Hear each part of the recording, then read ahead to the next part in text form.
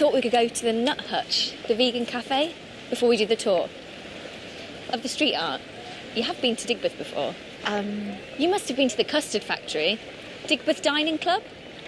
No. Oh, people come from all over the world just for the graffiti walk. Really? Oh, just you wait.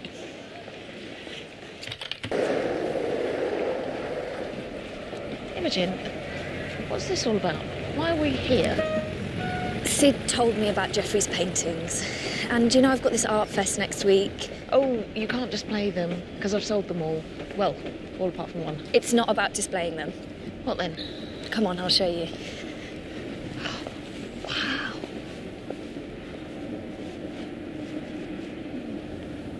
Feeling inspired? Jealous, more like.